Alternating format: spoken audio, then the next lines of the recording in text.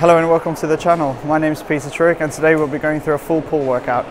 We've had the pre-workout about 15 minutes ago, so yeah, the face is on fire, the arms are on fire, and we'll get cracking.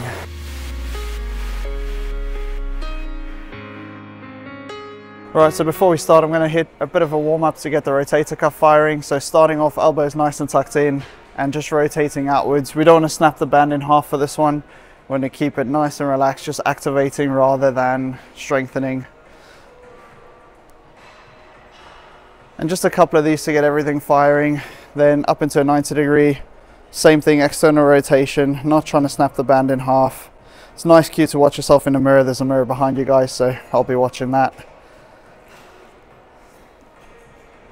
I just tend to do 5 or 6 reps on pull day. On a push day, I'll do it a bit more intensely, just because the importance of shoulder stability for your pushing movements is going to be a bit higher, and I've had that shoulder injury. So similar thing here, banded pull aparts, nice upward angle, pulling down just below the sternum.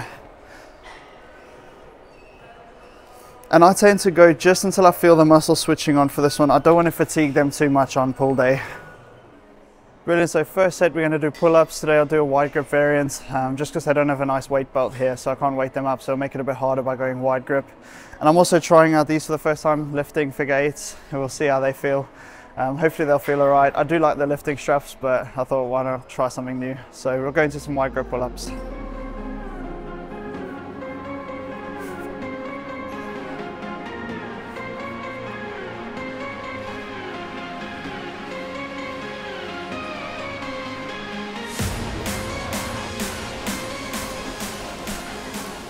Nice, felt alright for first set, good warm up. I think I still have to get used to these. I don't feel as good as I do with the lifting straps, but that's only the first set, so we'll see how we go. Righty, so second set, I had a bit of a play between sets, and I think I need to grip the bar and not hold on to the material like you would for the lifting strap, so we'll give that a try. And we'll get going again, wide grip pull-ups. All I have to say, it's a much quicker setup. And that does feel quite locked in now.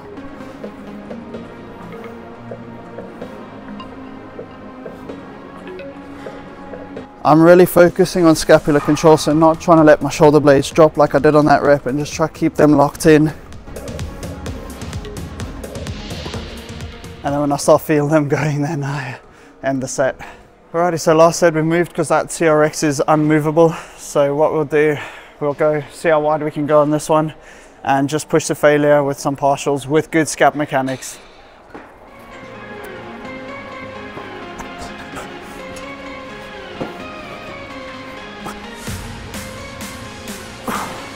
And then we'll let the scapula go and give us that momentum.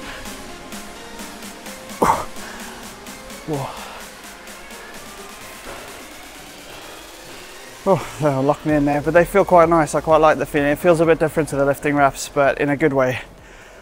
Alright, so we're onto a chest supported row. I quite like doing the chest supported. I'd say play around with the different grip widths and all of that. And I like to do them single arm just because I feel a bit more of a squeeze, and I can try and switch those muscles on at the back of my mind better with the single arm versus the double arm. And towards the end of the rep, you can add in slight rotation to try and get your elbow back and behind to get more squeeze on the lats at the last bit.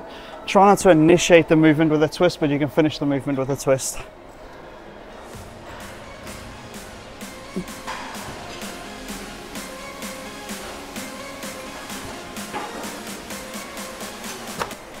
So we've gone back to the straps for this one just because you need a bit more bar for the figure 8. So anything with a handle, recommend the straps.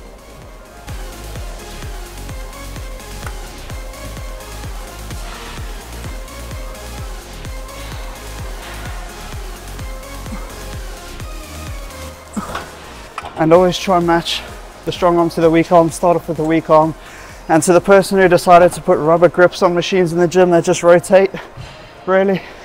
Right, we'll see you in the next one. Righty, so not too focused on rep ranges again. I'm looking to fail at around the 8 rep with some partials, not because it's a miracle rep range, but anywhere training to failure or 1 to 2 reps to failure from failure is optimum. So it doesn't matter if you do 25 reps or if you do 3 reps, there's not much difference in muscle gain. Oh, I really don't like these rubber things that just twist. You can never grip onto them properly. Probably my biggest pet peeve in gyms.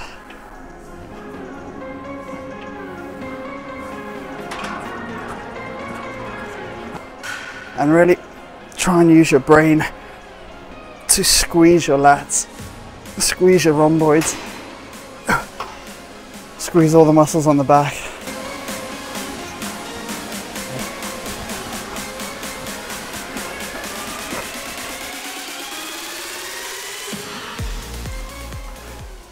Alrighty, last set on this one, so you're going to go to failure and then some partials in the stretch position.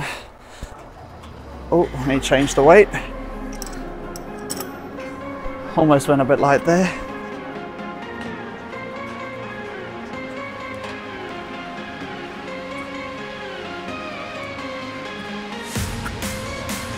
Then we can cheat it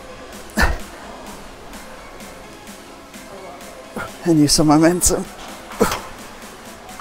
I really feel this machine in my rear delts. I'm not feeling much in the way of lats, probably because I'm compensating, or it's just the angle of it.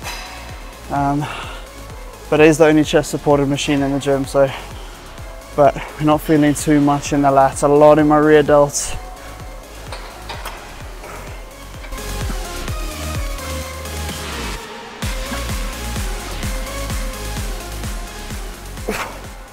And then just trying to match the weak side with the strong side. Nice, we'll head over to some face pulls, but not how you expect to see them. Right, so what we do next is some face pulls on the TRX. This is probably my favorite variant of a face pull because of the strength curve. So if we think about it, if you're using a cable, you attach it either 90 degrees or slightly up and angle your body, but it's roughly at 90 degrees to your movement. So at the start of the movement, where the movement's the easiest, the weight is, or where the movement's the easiest, the weight is the lightest. And at the end of the movement, when you're at the back at 90 degrees to the cable, where the movement is the hardest, the weight is also the hardest. Where the TRX comes into it is because it uses gravity and your body weight for the resistance. At the start position over there, that is the hardest point of the whole rep. And right there, you're getting some rear delt movement, you're getting all of the stronger muscles in the back pulling it. And at the end of the movement where you're more upright, there's not that much tension, so you can really enforce that external rotation and get a bit more rotator cuff activation. So really good variant. If you have a TRX or rings or anything like that, definitely give this a try.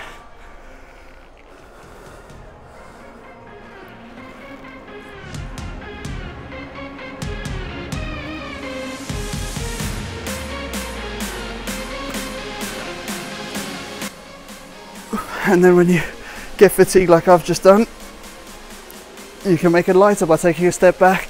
Try not to yank yourself up so there's no tension at the top. Really focus on keeping that backward lean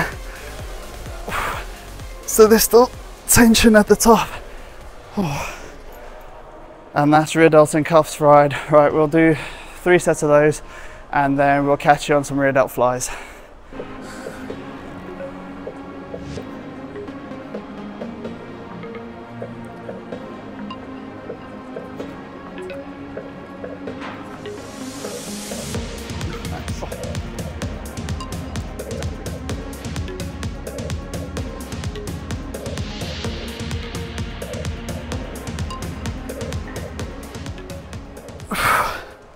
Alrighty, so onto some straight arm scapular strength. Really overlooked part to train, but definitely hit it. It's one of the functions of your back, so don't forget this one.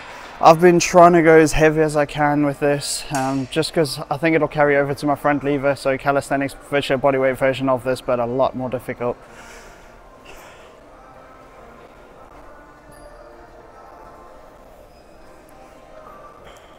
And again, think about where your shoulder blades are and keeping them as stable as you can. And don't go from a bent arm to a straight arm. You can have a slight bend in your arms, but make sure that bend stays fixed. Otherwise, you're just combining this into a tricep exercise. You can probably load it up a bit more in the next set.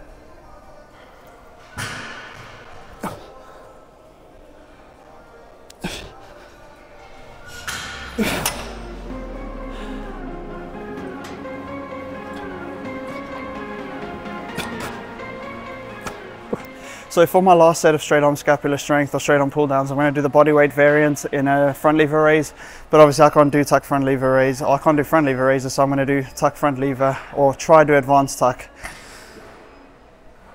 Nice cue for this one is try and bend the bar inwards to activate your shoulder stabilizers.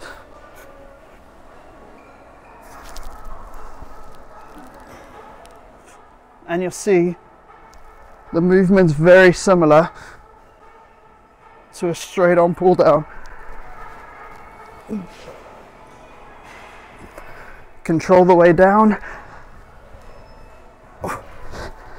Oh. And that is a lot more difficult than any straight on pull down you'll do. Whew. So for your rear delt flies, it doesn't matter if you protracted with the shoulder blades or retracted with the shoulder blades, but whatever position you pick, try keep them there so it takes out your rhomboids from the movement. I quite like a retracted position there, and then I can try and keep them as still as possible.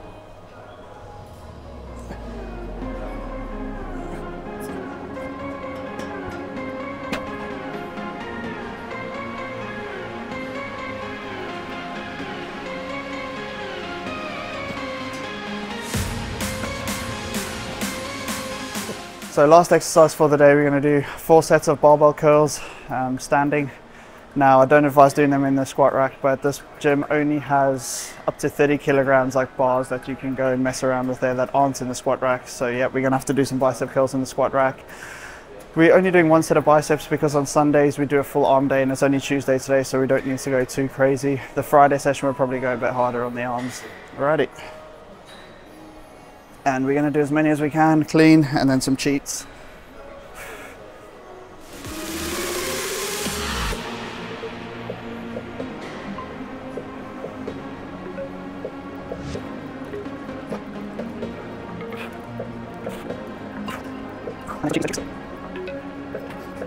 Never go beyond the vertical when you're cheating, so cheat from a forward position up to a neutral position.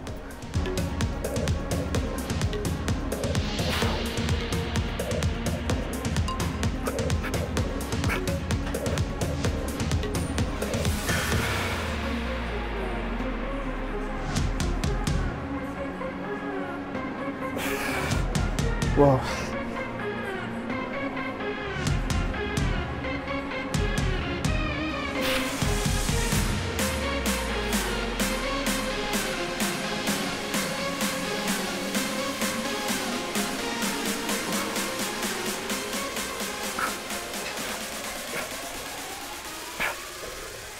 Alrighty, so pull day done and dusted. I really enjoyed that session.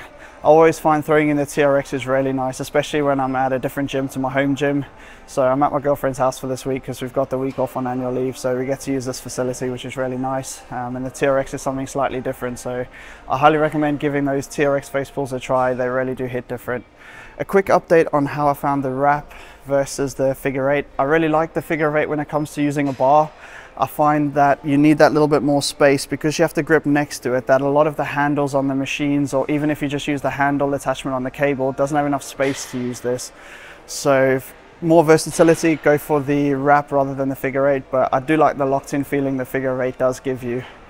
As far as using these over not using these, if you find that you're just starting out, then don't use them because you won't be using heavy enough weights where your forearms will be the limiting factor.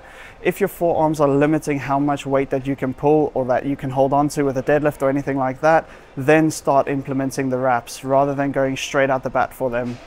Another thing that I like with them is that it does take your mind off of the forearm. So if you're not gripping as tight, you can focus your brain on the muscles that you're trying to target, and therefore you can get a better activation with them. Now there's not much on mind-muscle connection versus hypertrophy, but I do like to feel the muscles I'm targeting. Alrighty, so if you do decide to use wraps, do exercises like dead hangs to train your forearms, and you can also throw in some scapular stability while you're at it. Brilliant. Right, if you like the video, please smash that thumbs up button down below and leave a comment if you like videos like this. Thank you very much for watching, and until then, we'll see you in the next one.